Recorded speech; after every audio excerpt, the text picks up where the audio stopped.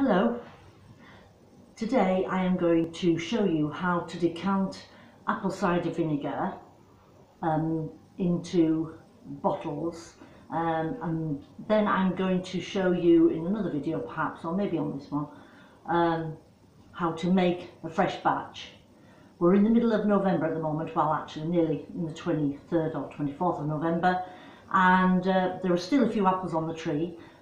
This is my second lot that I've made, and I had a few questions from people asking me how to do it. So this, I'm just learning. This is my first time I've done it this year.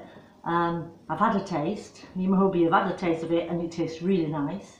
So I've done some apple cider vinegar, and I've also done a small jar of pear vinegar. So, and that tastes nice as well.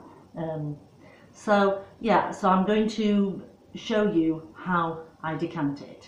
Okay.